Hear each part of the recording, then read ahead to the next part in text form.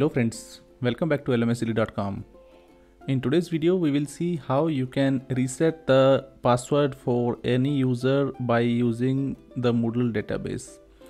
So as you can see, now I have a development site running on my localhost server and I forgot the credentials for the admin user here.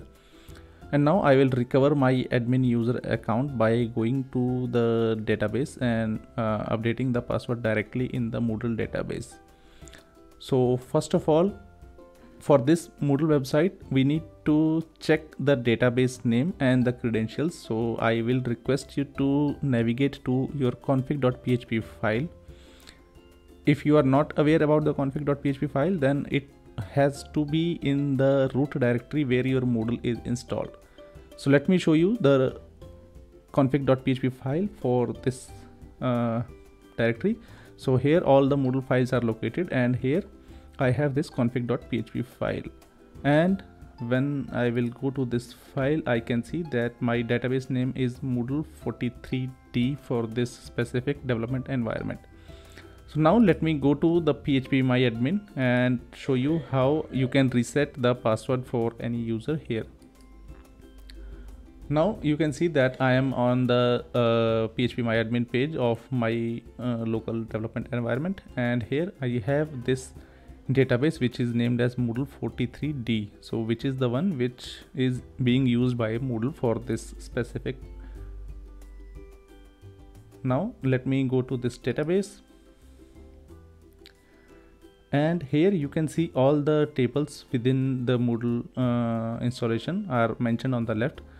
In this table we need to figure out a table named as mdl_user.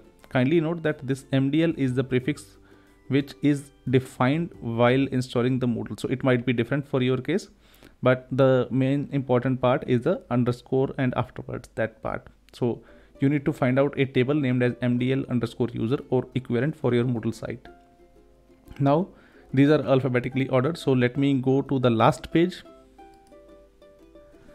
and I think here it is. So we have got our mdl_user table. Now this table includes all the user accounts and their details.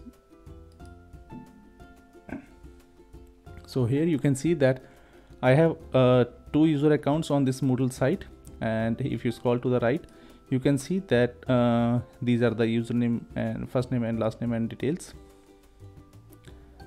and that's it. So now I will just reset the password for this user which is having the admin and the user as the first name and last name. Now in order to do that, you need to just scroll to the left again and then click on this edit button here.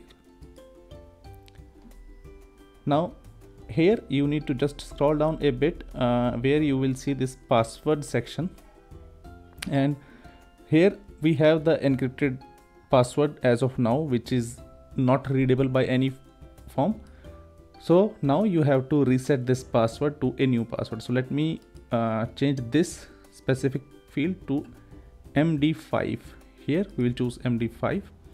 This is called as a function, and now instead of everything else, I will delete this and mention my new password here.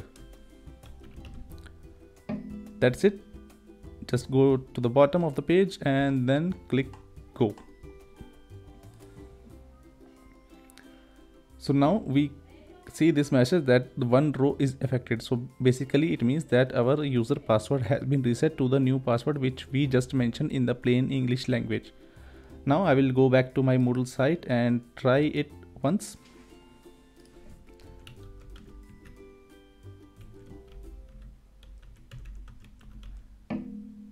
I will show you for this demonstration that I have mentioned my password as the field here, and let me try login.